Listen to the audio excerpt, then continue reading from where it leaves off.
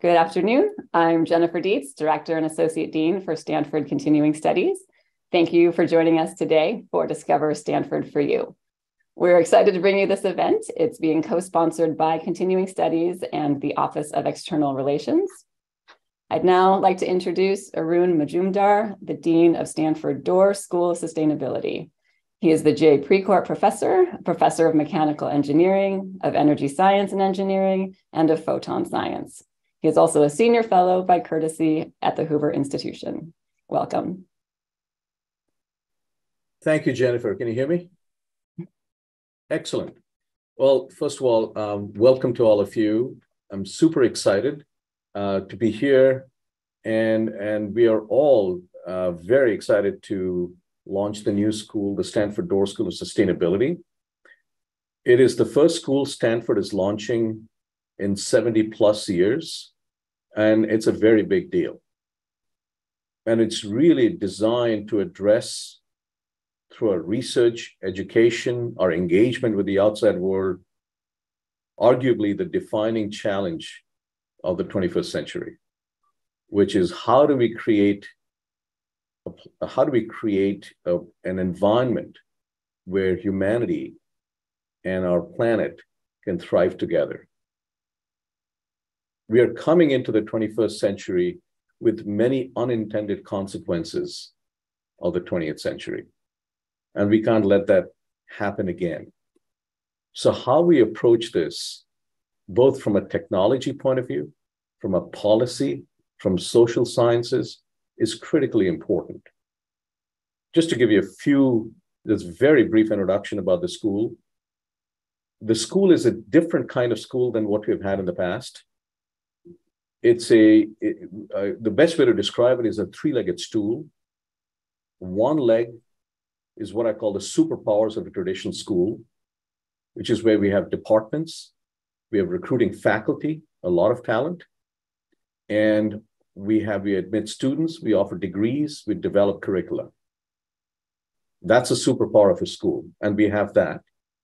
We just launched the Department of Oceans.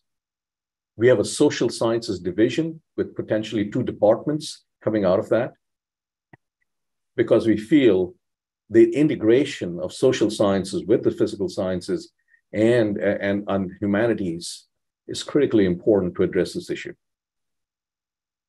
The second leg of the stool are institutes.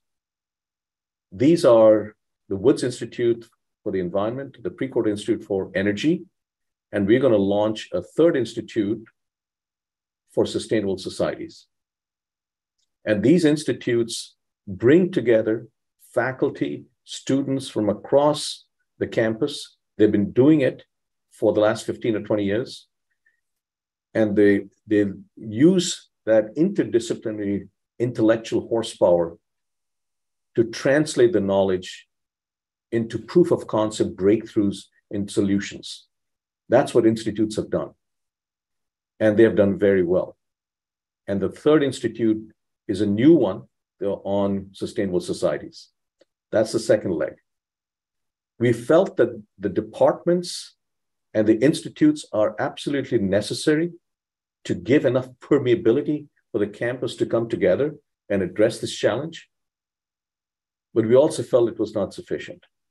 So there's a third leg of this school, which is the Sustainability Accelerator, which is really a launch pad to leverage the Stanford knowledge and launch solutions, technology solutions, policy solutions, platforms that can bring the world together that are scalable. So think of the institutes as proof of concept of ideas, and the accelerator is proof of scalability before we launch the solutions to the world, which will invariably require us to partner with outside organization for us to listen to the outside world, to understand what the real challenges are around the world and co-develop solutions and help and implement them with our partners. And through this process, we learn a lot more of what's going around the world and bring that back to a research and educational system process that we have out here and help educate our students and our faculty about what the real situations are. The feedback loop is very critical. We have a group of faculty out here who are right in the middle of this. And it is really my pleasure. And these are really the top faculty in our school. There are many more, but you'll get a sample. And it's really a pleasure for me to introduce the next speaker, Michael Wara, who's playing a very important role in our policy environment out here, especially in our accelerator. Michael? Thanks very much, Arun. I'm Mike Wara. I am the Interim Director of Policy for the Sustainability Accelerator, as well as a Senior Research Scholar at the Woods Institute for the Environment. I'm going to talk a little bit more about and provide some greater specificity about what the accelerator is and is doing already and its role in the new school. And I'll just launch off from what Arun said and just say that what we're doing within the Sustainability Accelerator at Stanford is really about impact and helping Stanford faculty, researchers, and grad students to find a path to creating impact in the world using their research and helping them to scale that impact more quickly than otherwise might be the case. The school, of course, crosses many disciplines. We're really incorporating a huge number of departments and really ways of thinking about the sustainability challenge into a big umbrella. And the accelerator reflects that as well, where you may have heard or be familiar with or have perhaps even participated in the many tech accelerators that exist in the Bay Area.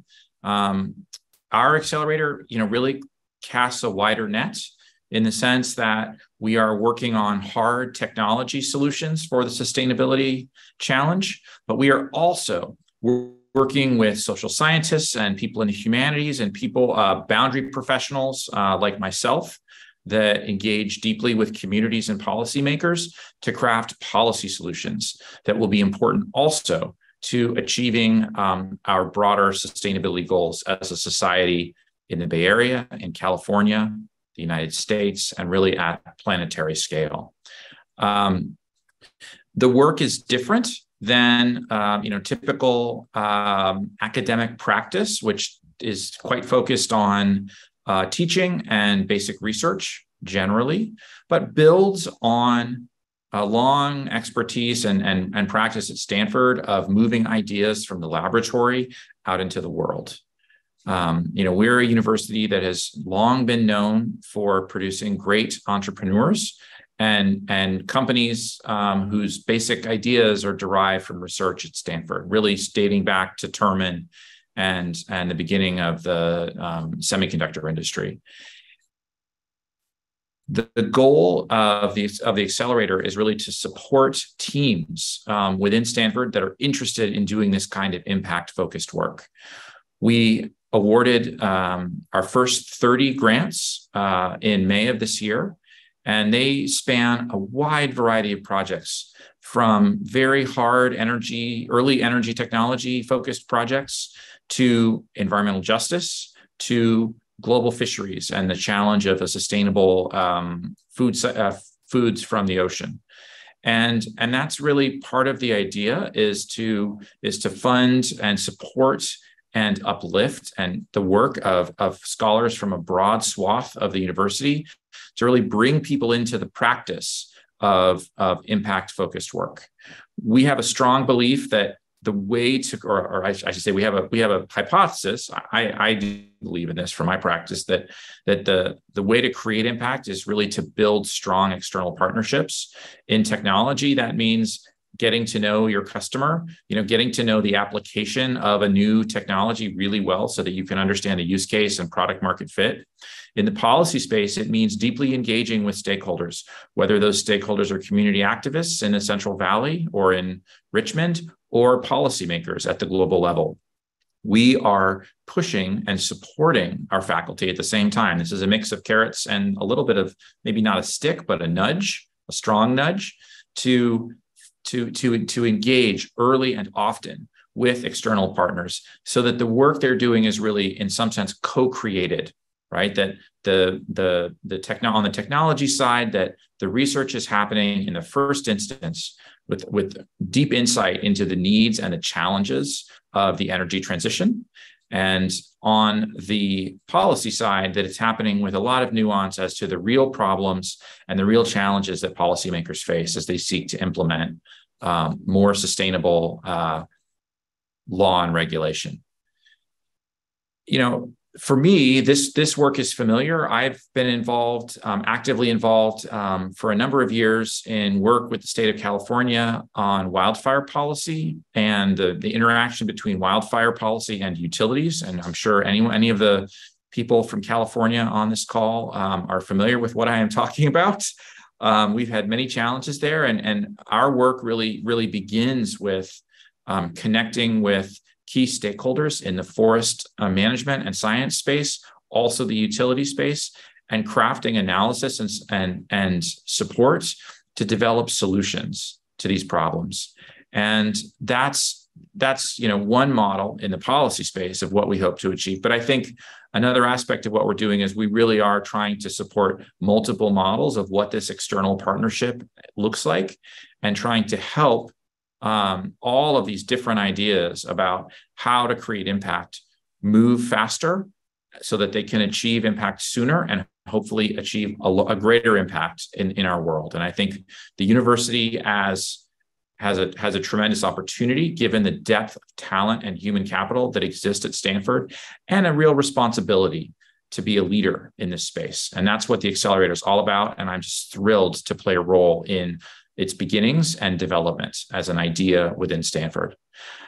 So the plan for the rest of the program is to have two of our first 30 grantees, talk to you about what they're doing. And you're going to see that the enormous breadth in the work that's happening within the accelerator.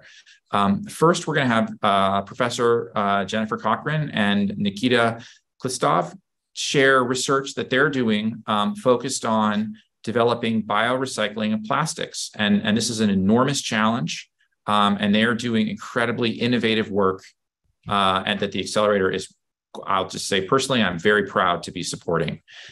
After that, Jenny Sakali is going to share her work on mitigating climate risk for vulnerable populations in California's Central Valley.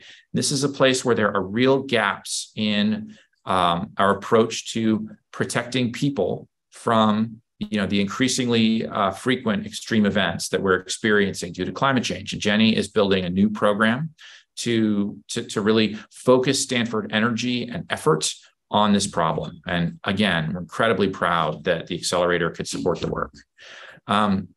This will be followed by a fireside chat. I guess, do you still call it that on Zoom? I guess we do. A conversation between the four of us, and then Q&A. And I'd encourage you to put questions into the chat for the Q&A. And then we'll close with a reflection from one of Stanford's partners and neighbors, Georgia Farouk, who's the executive director of Thrive Alliance. So now I'm going to turn the program over to Jennifer and Nikita. And thank you very much for tuning in and taking the time to learn about the accelerator. Thank you, Michael. It's such a pleasure to be here today with you all. I'm Professor Jennifer Cochran. I am a professor in the Department of Bioengineering and also the chair of the department. And I'd also like to introduce my colleague, Nikita Klistov, who is going to be telling you a little bit about our exciting work to recycle plastic, particularly related to textiles. So I just want to take a moment to introduce our team. We have a very impressive interdisciplinary team. One of the things I love about Stanford is in our DNA is the ability to be very cross-disciplinary. So department boundaries are very blurred. And I think that's really what's needed for us to be able to solve some of these grand challenges in sustainability. So I've already introduced Nikita, and you'll hear more from him in a moment. We have Matteo Cardinello, who's a professor in chemical engineering, Craig Criddle, who's a professor in civil and environmental engineering. And then we have some additional team members, McKenna, Marissa, and Genesis, who really round out the research group here. And on the right, you can see a number of different areas that we focus on: synthetic biology, protein engineering, bioremediation, polymer science, high throughput screening, and Nikita will explain a little bit more about what that is in a few minutes, nanocatalysis, sustainability, and biomanufacturing. So I wanted to just start off this presentation by telling you a little bit about myself. So for the past 2 decades, I've actually been a cancer researcher. So I use tools of engineering to engineer proteins as therapeutics. And in fact, we have a molecule that's in phase 3 trials for ovarian cancer that we have our fingers crossed is going to continue to do well for patients. And so we've been using the tools of engineering to create new medicines. Our department in bioengineering has really spent 2 decades doing that, developing new therapeutics and diagnostics, new approaches in synthetic biology to make new materials and medicines, as well as protein engineering, which you'll hear a little bit about from Nikita. And we are very excited about going from people health to planet health. The same tools and technologies that we've been using to develop new medicines can actually be used to heal the planet as well in climate and sustainability. And that's what we're super excited about. So we're taking decades worth of experience and now starting to use those tools to apply to climate, agriculture, food. We like to say that the molecules and atoms don't really care what the applications are, and we want to give you a flavor of that today. So I'll turn it over to Nikita, who's going to tell you a little bit about our plastics project. Nikita, take it away. Thank you, Jennifer. Hi, everyone. Fantastic to be here. Super grateful for the chance to share our research with you all today. It's no secret the world has a huge plastics problem. Over the last few decades, we've learned how to make all kinds of plastics at mind-blowing rates. And now we have over 350 million tons of plastic born into existence each year. And I say born into existence because we've done so well in engineering their lifetime, but haven't put nearly as much thought into how to properly manage their end of life. And so it's photos like these that are striking, not only because of the natural beauty that's lost in places like this, but because it illustrates just how long plastic takes to break down and how much of it will continue to float around in our oceans and land. But it's really hard to imagine modern society without plastics. Nowadays, they're basically in every consumer product, locked away alongside a complex blend of other materials that make up these products. Including plastic in consumer products has made them much less expensive and more accessible for everyone. But this makes recycling these products really challenging because the plastic is mixed in with all kinds of other materials. So our present day recycling facilities are faced with a really difficult task of sorting all of this waste at a rate of something like 200 tons a day, relying on crude separation techniques like shredding and tumbling, like what you're seeing on the left. And while this process might work okay for homogeneous plastics like bottles and jugs, at the end of the day, all we're left with are tiny plastic bits that have been mechanically and thermally degraded, meaning that the recycled plastic isn't nearly as high performance and thus as valuable as brand new plastic from oil. So ideally, we'd have some sort of catalyst that can find the plastic in all this mixed waste, break it down into its molecular building blocks, so that we can remake brand new plastic over and over again from waste. And that's where I think biology holds the solution, because it is specific and it is tunable. So mushrooms in the forest are able to break down specifically the complex polymers locked away in all that decaying wood and use it as a food source. And bioengineers have been able to take the very same yeast that we use to make bread to turn corn into fuel for our cars on an industrial level. So biology accomplishes both of those things using specialized proteins called enzymes that help catalyze chemical reactions that otherwise won't happen. And so by the same token, we can train biology and its enzymes to go into all of our plastic containing waste, break apart and separate out the plastic component, and release the other materials for reuse and recycling. And in our lab, what we've developed is a platform technology that takes enzymes that naturally have some plastic degrading ability and accelerates them to work faster and faster. So our breakthrough R&D engine involves synthetic biology and high throughput screening to rapidly scan for changes that we can make to an enzyme to enable faster breakdown of plastic. Seeing is believing, so I've included a photo here of our second generation enzyme in action, breaking down a model polyester material in mere hours compared to the starting enzyme that took over a week. You can see the blue-white material disappear in the bottom right, leaving behind a clear solution. We're now looking at how to best apply our tech on an industrial level. And we actually came to the conclusion that society already does a pretty good job recycling things like plastic bottles. By contrast, a mere 1% of textile waste gets recycled back into textiles. And that's where we think we can really leverage biology specificity and tunability to best handle all that multi-material, physically complex textile waste.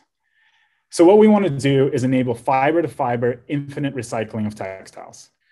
We're using our tailored enzymes to break down and separate out the plastic precursors locked away in all that textile waste, from which we can remake brand new polyester fiber, and at the same time, enable the leftover components like cotton to be more easily recycled. This process is very environmentally positive. Our initial estimates include 2 kilos of CO2 and over 2,000 gallons of water saved per kilo textile waste using our process. So we're really excited about the potential our technology has in helping the textiles industry decouple growth from emissions and waste, and are actively working to literally engineer it to best meet real-world needs. On the one hand, our technology makes it possible to reuse and recycle more textile waste than can be done now, helping leading fashion brands achieve their target waste reduction and circularity goals. And on the other hand, the greater availability of raw materials used in textile manufacturing that we unlock via our process offers textile manufacturers access to higher quality, sustainable supplies of recycled textile materials. And our technology has drop-in compatibility with the existing textile supply chain, where we'd be diverting old clothes from landfill on one end and using them as a source of precursor materials on the other, instead of natural resources like oil and cotton. And so while we hope that one day biology will rule the world again and everything will be grown and regrown as nature does, we really think that the recycling system of the future will feature multiple advanced technologies, where biology plays a key role alongside other advanced recycling technologies that are currently being developed, so that we can extract as much as possible from all the plastic and textile waste that we're generating today. So once again, thank you so much for the opportunity to share our research with you all here today. We're tremendously grateful to have received support via the Woods Institute, as well as the Stanford School of Sustainability. These have been absolutely critical in allowing us to grow this project direction in the lab and accomplish what we have so far. So on behalf of our team, I just want to emphasize how exciting and meaningful we see programs like these in putting Stanford at the cutting edge of sustainability. So thank you. Thank you so much for the research update. It's also a great, I think, contrast to our work. So it's really encouraging to hear about these updates about, all the brand new technology that comes out of Stanford and how that will help us reach some of our sustainability goals.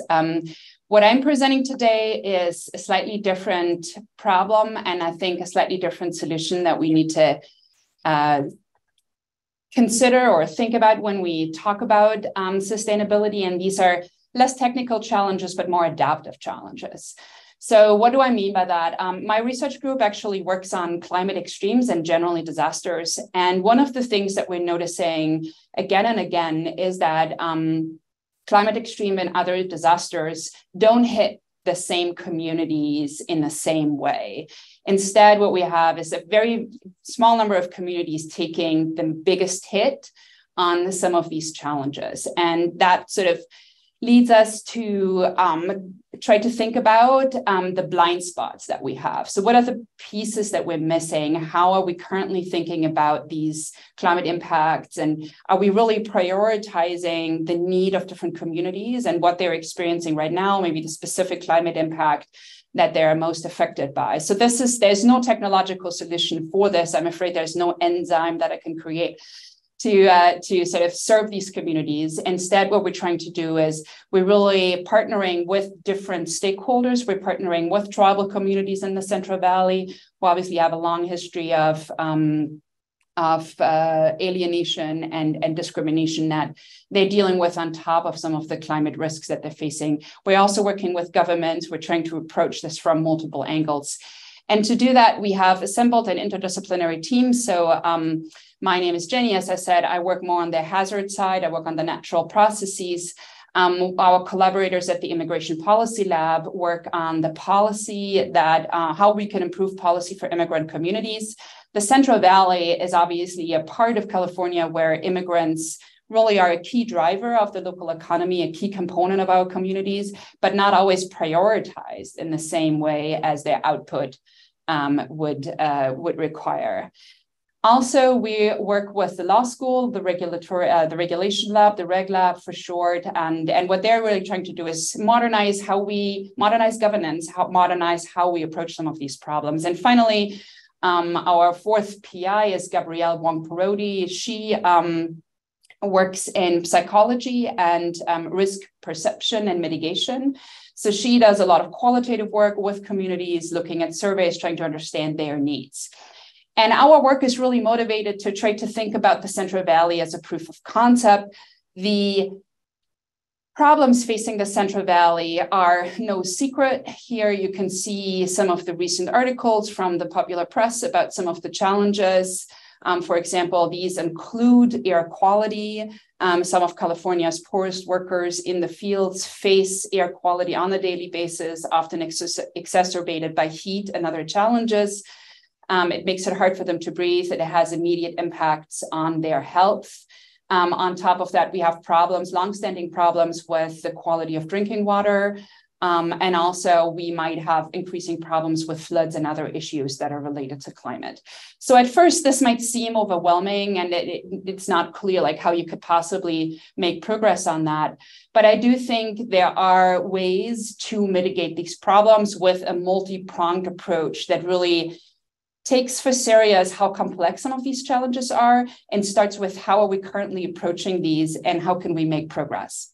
So more specifically, what we are suggesting is we have identified a problem. We have these persistent blind spots in how we measure environmental impact for vulnerable communities, but also in community isolation and exclusion.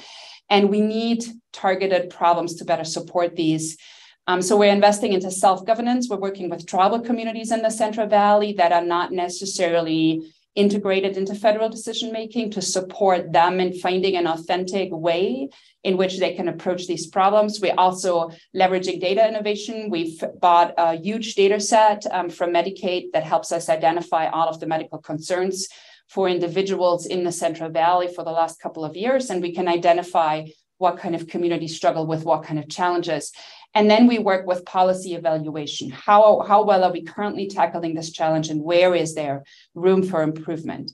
So just to add a few more specifics to that, for the last part first, currently funding for communities is prioritized based on social vulnerability index, which is a very broad index that tries to capture many dimensions that could govern vulnerability, like income, like age, et cetera, but also doesn't show a lot of detail about what is the specific problem these communities struggle with.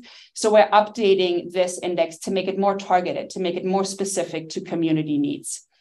Second, we're trying to move from a regulatory framework that is often mostly focused on carrots, one that mostly focused on sticks, to one that embraces carrots, that embraces the opportunity of providing incentives and positive motivation to improve infrastructure and to improve, for example, water quality, which is a big problem in the Central Valley.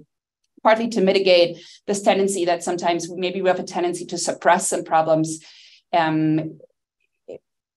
in light of regulatory oversight to not be caught for it. So we're trying to improve and modernize how we tackle these problems. And finally, as I said, we are co-creating environmental governance and co-creating solutions with tribal communities, really in an intent to make sure that we're not repeating some of the problems from the past, where maybe we were too quick to impose our own worldview on other communities, and instead we really take this very community-centric point of view and co-design the information we're sharing, co-design the approaches with which we tackle these challenges. We hope that this will help improve the situation in the Central Valley, but we also hope that these three aspects, uncovering blind spots and improving regulation, and also making sure that data is shared and accessed by everyone, not just the privileged communities, really translates to some of the other regions that might face similar challenges. With that, I'd like to thank you for being here and for your interest in our work. And I'm excited to hear some of your questions and suggestions for moving forward.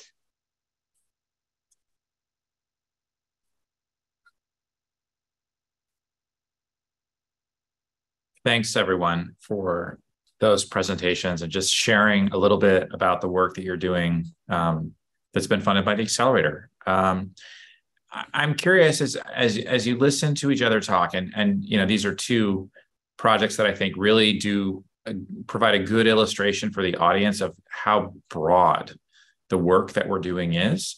But as you listen, do you have any thoughts or reflections on what the new school can achieve? And well, I'll start there. You know, what are your hopes and for the new school as we're spinning this up and really beginning on this new journey that is the first in 70 years, as Dean Majumdar pointed out? I could chime in first. I thought I would start with what keeps me up at night. And, you know, I think some of the challenges that were already mentioned, especially when Nikita shows his photos of the plastic waste, you know, obviously we have really grand challenges facing, you know, our civilizations in order to be able to be more sustainable for future generations. And so obviously that keeps me up at night. Also, what keeps me up and Nikita, because he's working late in the lab every night, is solutions to these problems, developing new technologies to be able to tackle them. Going back to your question of hope, you know, I am very, very hopeful. You've heard about 2 projects today. You mentioned there are 30 projects that are being funded by the Accelerator. We are starting now to tackle these problems, working together. You heard 2 examples today of very different types of challenges that we're approaching, one related to policy, one related to plastic waste.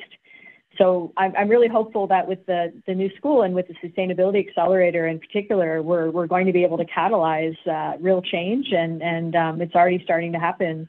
I'll speak to our research. You know, we've already made great progress on proof of concept for enzymes that we are hoping to be able to take out into the world and really make a difference. And I'm happy to speak more about that, but I want to give my colleagues some airtime here.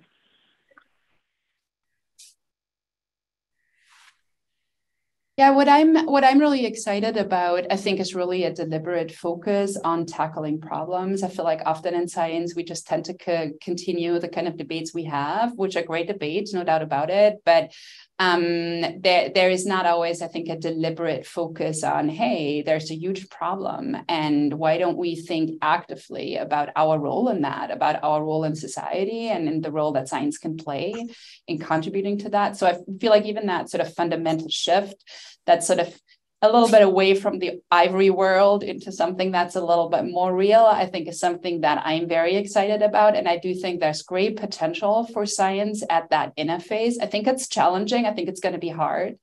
But I think many people at Stanford like a challenge. So bring it on.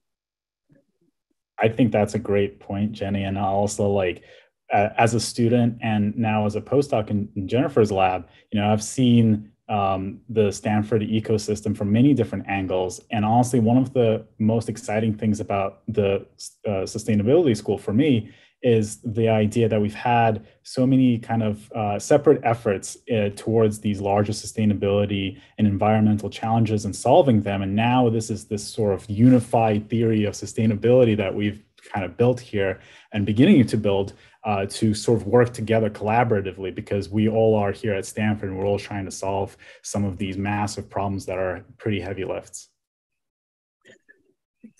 I'd love to hear, I think this is a really great, you know, you're getting at an issue that's really important, which is, you know, the fact that we can't do it all here within Stanford. And I'm curious if you could speak about, and obviously they're going to be very different, but speak about how you and your teams collaborate with partners in the outside world. I think that's a really important and distinctive aspect of what the Accelerator aims to do. And you're both, all 3 of you are great examples of kind of different approaches to doing that. So I'd love to hear maybe perhaps from Jenny, from you first, and then maybe from Nikita and Jennifer, just about how you think about working, what your practical approach is to working with partners. Yeah, that's such a great question. So we work with partners a lot, and I think the main takeaway to me, or the main factor that I think can make partnerships supportive or like successful, is really just making them long term. Like, this is not just one small project, but we are partners. We're here for you.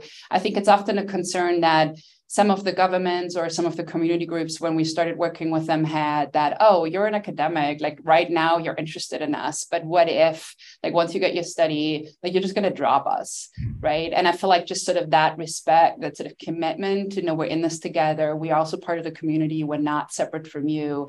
We want to be there, and we want to solve this problem and really co-produce it. Like, I really genuinely like want to hear their side of the story, hear what they're worried about, and try to think about, like, how can our science elevate that, rather than just kind of me imposing my view and my sort of research on them, right? Like, so I think it is really the long term of the commitment. It is this co-production idea that it's not the scientist who knows what's best, but it is the scientist who supports the needs of the partner.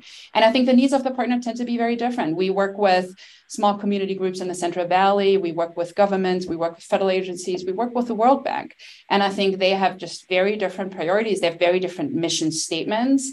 And I think what's important is to design science that supports their mission, that supports them of where they're at. And I think that science would be entirely different based on the partnership itself. So the partnership is not an add-on. It's kind of the core of what you're doing and why you're doing it. I love that. And just to echo that point, I mean, we're here to make tangible, real world impact. We're not talking about greenwashing. We're not talking about band-aids to the overall problem. We want to actually fix things for the long term, as Jenny is alluding to. And so in our hands, as the engineers with the enzymes, we have the very unique opportunity to literally engineer our enzymes to best meet this problem and what the fashion brands are looking to change with regards to circularity and recycling, and actually make that happen. And that doesn't happen overnight. That's, again, a heavy lift, and so it's it takes a village, right, to make this happen. And just chiming in on that, we are also starting to look at other industries. In particular, people have seen the article that came out on the accelerator programs and have reached out to us about tackling medical waste, for example.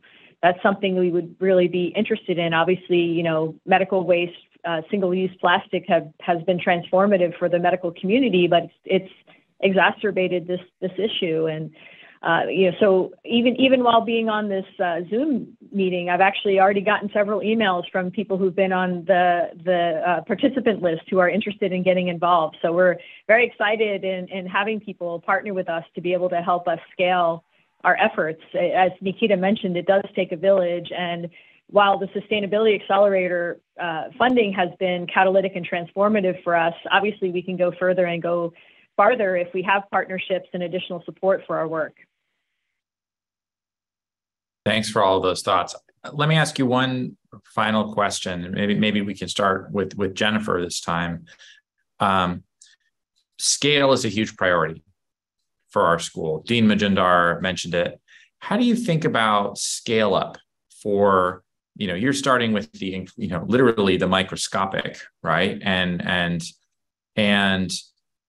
But have enormous ambition to affect global supply chains and really build circular economies around plastics that don't exist right now. How do you think about achieving that? And what's the role of the university and the accelerator in helping to support that? What should the role be? I think it's a really important question, because we can do something in the laboratory, but of course, if we can't scale it, the world isn't going to be able to benefit from it. It ends up in a nice journal article and maybe we get an award for it or something. But, as Nikita mentioned, like, we're really here because we want to make an impact. And the way to do that is to scale. And so there's a lot of different ways that scaling comes into play. And one thing that's top of mind for us is, let's say, we get an enzyme that has the properties that we've been discussing. We need to make enough of it so that we can actually, have an impact on the textiles that we're looking to impact. And so, this is where the conversations and partnerships are really important, because we need to be able to manufacture this at an industrial scale. We need resources to be able to do that. And, we've been having a lot of conversations around that, and Nikita can chime in, but, he took a course at Stanford, the Climate Ventures course, where he got to talk to 50 different groups and organizations and people about these very questions, about the needs, about what are the critical considerations that one needs to be thinking about. So I can let Nikita chime in about that. But as you know, Michael, from the meetings we've been having with the accelerator team, we are thinking about these things at the very early stages. We're not doing this in a linear manner till we get results, and then we're going to start thinking about it. We've been thinking about it in lockstep at the beginning of the project. So Nikita, I don't know if you want to comment, because you've been putting a lot of effort into scaling. Yeah, I think from the get-go, I want to shout out to the business school and the Stanford Climate Ventures teaching team. They've been absolutely instrumental in helping us sort of validate the real-world use case for this technology. And so from the onset, we really believed in engineering a solution that would actually work in the real world. And so we connected with something like 50 to 100 folks out both in the plastics recycling space and the textile industry to understand not only what their needs are presently, but largely to understand how this technology could make a difference in their hands. And again, we have this unique position where we're able to tailor that technology to be most compatible and therefore most impactful in their hands. Yeah, I have to admit that I think for us, the question of scale, I think, is quite a different one than it is for a technological innovation. And I think it's something that I have to admit, I feel ambivalent about. I feel like on the one hand side, yes, we do need it. And we work with disadvantaged communities worldwide. And honestly, it's heartbreaking, and it's not getting better. Quite to the contrary, it's getting worse, right? And I feel like the blind spot issue is a big dynamics there that we just don't like to look, right? And it's uncomfortable and it's tough. These are like hard, it's not even like easy to forge a good relationship with the community because they've been disappointed so many times. And we've often heard like, oh, Stanford again, right? Like, do you need new lab rats? And I'm like, oh no, that's really not how we're thinking about this. So I think there's definitely some challenge there. But on the other hand, I also think I think the opportunity I see in terms of scale is just prioritizing the problem, prioritizing the voices, trying to elevate their voices. I'm not trying to impose my voice on theirs, but maybe we can support their voice, and maybe their voice will inspire other voices. I think it's important one thing I've learned with the communities that we partner with is they have very individual needs. They have very individual worries. I can't have one answer for a tribal community in the Central Valley and expect that that's going to be the same, even in Alaska. Right? Like it's just very different. And I think that individualism and I think that cultural authenticity is really key to whatever solution we want to suggest, or like to whatever solution we want to consider. And I think we can get better at this. I think the scale opportunity here is one of learning on the research side. Like, how do we learn to do this research? How do we learn to do these partnerships? Are there best practices to be shared? Are there tools to be shared, right? Like maybe the communities can share their suggestions or their answers, right? Like how they approach self-governance, how they approach building their own purple air sensors and like distributing them and measuring them, right? Like, so I feel like what worries me about the scale argument is it can't be the same answer for everyone. And I think it can't be a one-size-fits-all solution. And I think bad things will happen if we pretend that. I think good things will happen if we really take a modest point of view and use our resources, but also our analytical capacities to elevate what the communities need, what they say, and how they want to approach these problems. So it's more of an empowering dynamics where I see the opportunity of scale rather than one where it's on me to sort of scale up one particular approach. So we're going to pivot to taking questions from the audience, and I'm going to try to curate this a little bit because we have a lot of questions. And so I apologize to audience members that we don't get to. We've had some questions, and I'm going to try to sort of spot themes and focus on some themes. We've had some questions about how the other parts of the university, and particularly the GSB, are involved in the accelerator. And I think, Nikita, you would be well poised to talk to that. And I wonder if you could just talk about your experiences and your knowledge about kind of how other elements of the university that are entrepreneurial in approach are interacting with the work that you're doing. Yeah, happy to. I've been a huge proponent of increasing the diffusion coefficient between, sort of the engineering sciences over here on this side of the campus and sort of the business school, as well as the humanities on other parts of the campus here, so that we work together towards, developing a solution for some of these big problems. And, I mentioned the Stanford Climate Ventures program. I was also lucky to be an Excel Innovation Scholar during my PhD. That was through the Stanford Technology Ventures program. And so those were, very transformative experiences that allowed me to sort of peer beyond the lab, right? And really think about how to, design the experiments that I'm doing in the lab to most realistically, reflect what's out there in the real world, whether it be sort of at scale in some of these larger industrial manufacturing sites, or, one thing that a theme that I heard in sort of Jenny's response just now was very much this idea of tailoring to specific, groups of people's needs, and also geographical needs, right? So, the world is a very diverse and a very, there's many different situations across the world geographically speaking. And so, that has also been a really valuable experience in sort of having, sort of going outside of the, the Bay Area that can be sometimes feel a little bit like a bubble, and connect with some folks. I mean, we've connected with folks, in Uganda, talking about, how they have plastic bottles flowing down the sides of the streets because they have no, waste management, no recycling management.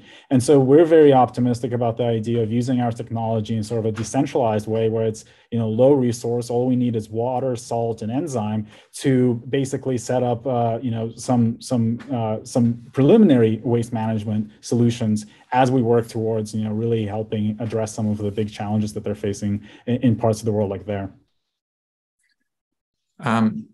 Jenny, could you give us kind of a sense? A number of people in the audience are really impressed with the work on environmental justice and just want to have a more concrete flavor, almost like a case study for one example of one of the engagements that you're talking about. Could you just tell us a little bit more about what one of these very context-specific engagements where you bring Stanford resources to bear on a problem, what it looks like? Mm-hmm. Yeah, for sure. Thanks for asking that. I'm all about specifics, so I very much appreciate the follow-up. So, for example, one of the things you're noticing, and I think it goes to this blind spot idea, is like when you look at purple air data, right? Like here in the Bay Area, it's abundant and you see tons of it, but in some of the tribal lands in the Central Valley, there isn't a single sensor. And these are some of the communities that are the most affected. So one of the things we are doing is working with a tribal council and trying to identify what is their interest. Like, can we make sensors available? And if we make these available, like how would they like to manage the data? Like, who has access to that data? Do they want it to be integrated into the bigger network, or maybe not, right? Or how do they want to pass on that information? So I think that is one aspect of it. But also we're accompanying that sort of build out of a monitoring network, which is more individualized. Like, I think we're moving towards this more individualized monitoring, which is in many ways great because it gives you a much more refined, nuanced look. But we just have to be really careful that we're not emitting entire community groups from that approach, which is what's happening right now. So we're building this network together with the community and also identifying, their values and how they want to approach, how they want to share that information and what they want to do with that information. And through surveys, identifying what kind of other information do they need, or how would they feel better supported through specific programs. So the surveys, to me, what we're trying to do in our project is really blend the quantitative and the qualitative. I myself am an applied mathematician, so I naturally gravitate towards the numbers, and sort of we try to fill sort of these sort of areas where we don't have information. But I think it's really exciting to me to have this complementary view that Gabrielle Wong-Parodi and her group does about the surveys and how people perceive risk and how the communities deal with risk and to which degree they approach it as a community or as an individual. And I think what's interesting to me as someone who studies natural disasters is a disaster is never natural. It's really a terrible term, right? Like a disaster is a human disaster. It depends on how we respond, our behavior, right? Like people don't die from the earth shaking, they die from being trapped in buildings or being buried by bridges or making wrong decisions and being run over in traffic. So it's really a lot about how humans or how communities perceive risk, how they act on it. And I think we need solutions that are authentic to their values and their culture. And I think we need sort of that degree of subtlety. And the surveys that we're doing, I think, really help identify that. Thank you. That was wonderful. I just thought about your reference to Sizer. I think it was 2 days ago was the 35th anniversary of Loma Prieta. I remember that vividly growing up. Jennifer, we've been getting a lot of questions in the Q&A about sort of thinking about the plastics ecosystem. And I'm curious how you think about the role of the sort of circular economy technologies that you're developing relative to kind of reduction in the use of plastic. And there's definitely a theme in some of the questions, like, shouldn't we be reducing our plastic usage? And I'd love to hear your thoughts on that. For sure. And we are approaching this, as we should, as a yes and situation. I think there are many different, points of attack and facets that we should all be using to tackle this question and problem. But we're also being realistic, right? I mean, plastics are here, they're being used. So there are a number of different things. Obviously, reducing plastic is an important thing to do. And there are headroads being made into that with water bottles. People are now starting to fill them up. You go to the airport, you see signage telling you, how many water bottles you're saving by bringing your reusable bottle. So there are things of that nature. With clothing, I don't even think many people are aware that the majority of clothing that we use is not recyclable. And when you bring it to Goodwill, you think you're doing something great, or a thrift store, but it's actually, most of it's thrown out or being incinerated. And Nikita can speak to that because he's done a lot of research on that. So, and same thing with medical waste, unless we invent new solutions for new inputs for these things, we're going to be faced with the output. And where we started the conversation was how the plastics industry has designed plastics to be really long life. They for the most part, don't break down. However, there are products coming on the market now that are compostable and do have a shorter lifetime. Some of our material science and chemical engineering colleagues have been joining our conversation about how do we partner together to develop new plastics that could better feed into the recycling and upcycling lifespan and workflow. And so that's, stay tuned on that. We're hoping to make some inroads on that as well. And another project we didn't get a chance to talk about today was we are tackling the palm oil issue, where we are able to take waste and hopefully turn it into palm oil. So we have a lot of different things that we're working on from the technology solution side, but I think we all need to be part of this solution and this problem. Going back to it takes a village, I think that can't be stressed enough. Like, we all have a responsibility for this. Well, thank you all for taking the time to speak with us today and to share what you're doing, your work, and answer questions about it. I'm going to turn the meeting over to our partner, Georgia Farouk, who's going to close us out. Thank you, Michael, and thank you to the incredible researchers. I think I can speak for the audience when I say we just loved hearing about your work. Again, my name is Georgia Farouk, and I'm so pleased to be with you all to provide some closing reflections. So as the Executive Director of Thrive, which is the Alliance of Nonprofits for all of San Mateo County, for those of you not here in the Bay Area, that's right next door to where Stanford is, I want to share how thrilled we are and our community is that Stanford has taken this super bold step of dedicating a new school to address planetary challenges. We, along with so many I know of you in the audience, celebrate the launch of the Dorr School of Sustainability. Thanks to the speakers we just heard for the exciting inspirational work you're doing to move this vision forward. It resonated with so much of what I think the Thrive team has been doing. I think about Doug Silverstein. I have to shout out to him. He was the founder of our kind of environment and sustainability practice. And a few years back, gathered a bunch of stakeholders in San Mateo County to, quote, rethink single-use plastics, reduce and rethink single-use plastics. So I think he would be in particular, he's in Germany now, but I think he'd be really thrilled to hear about the research that's happening. And, Jennifer, the work you're leading there is incredible with Nikita. And Jenny, so much of what you do, and actually some of the researchers on your team, we've had the chance to intersect with, and we'll be referencing that.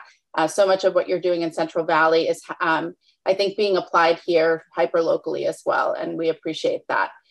So I, for once, feel a sense of great momentum and maybe even optimism given your leadership. And as the mom of a 3-year-old right here in Redwood City, I'm personally really grateful for your activism.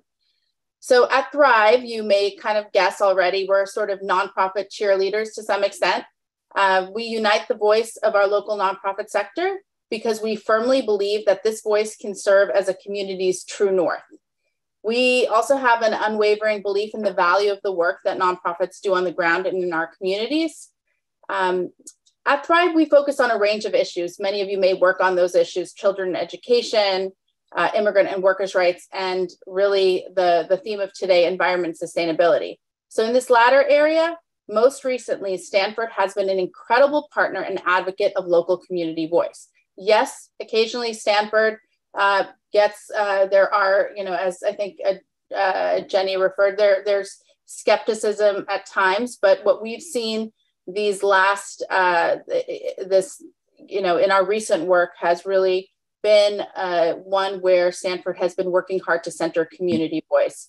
So we've talked about this already, but I have to reiterate that while there's no question that climate change is impacting us on a global scale, we sometimes forget the very tangible impacts already felt by our next door neighbors. Poor air quality leading to asthma, and a very neighborhood specific, livelihoods being disrupted by flooding, and even increased home repair expenses due to environmental damages burdening already financially insecure households. And we know that adaptation is past due and essential for these communities, given our county's high exposure to wildfire, extreme heat, sea level rise, river-based flooding, landslide, and drought. So to shed light on the growing inequities for the frontline communities right here in our region, Thrive Alliance, we co-hosted our first annual climate summit for San Mateo County with our local nonprofit partners, Climate Resilient Communities, West Casa and Rise South City. If you don't know these nonprofits and their fierce leaders, you should take the time to get to know them. You would be in awe of their commitment, care, and collective action toward building resilience in their local neighborhoods. This summit did not happen in a vacuum. This is really important to note. It was enabled by broad institutional support, which we know is a critical component to elevating these urgent calls to action. To that end, the Climate Summit was generously co-presented by Stanford University with additional support from the Haas Center for Public Service and the Stanford Dorr School of Sustainability, along with lead sponsors Silicon Valley Community Foundation and Peninsula Clean Energy. So it took months of meticulous planning alongside Stanford's Office of Community Engagement. While Stanford certainly plays on a global stage, through this partnership, we saw their commitment to local residents in action. One thing that stood out, in addition to the beautiful sun-filled space that we convened in courtesy of Stanford's Redwood City campus, is that Stanford researchers have been increasingly leading from behind, recognizing that addressing community need as identified by community members must come first. We heard from one of Jenny's research partners, Derek Oyang, designer, engineer, and educator and research manager at Stanford's Regulation, Evaluation, and Governance Lab, who has flipped the typical research model. He first focuses on facilitating positive community outcomes, and then the white paper comes later. As Derek noted, climate change doesn't allow us time for protracted research with no action. The best part of Derek's research is that the community partners have led both design and implementation efforts. Partners like Violet Siena, founder and executive director of CRC, have led the way. What does this look like in practice? Through this partnership, funding became more targeted to specific communities, and the research focused on not just sea level rise, but the community's most immediate concerns. For example, extreme heat and the lack of tree canopies in certain frontline communities. And rolling out even small scale solutions became a priority. So these conversations and more were enabled at this summit, and we know that the day will spur more incredible partnerships with Stanford in years to come. I'd like to invite you all to think about the Stanford community as Thrive does, as a collaborative partner with compassionate leadership, interested in realizing your ideas for collective action and having the talent and resources to mobilize for a greater good. Yes, Stanford is a place to attend a concert or enjoy a football game, as I recently did with my family, but this moment calls for something more. Stanford and universities across our country are centers of lifelong learning, and in that spirit, they are spaces that can serve as connecting points to generating community-based solutions that can provide a path forward for our collective futures. Finally, I want to thank each of you for participating in Discover Stanford for You. Please let us know your thoughts on today's event. When you get the survey, reach out to Stanford University through community.stanford.edu. There you can also subscribe to the monthly email newsletter, Stanford for You. We look forward to connecting further as well as we all work towards a better future. Thank you so much.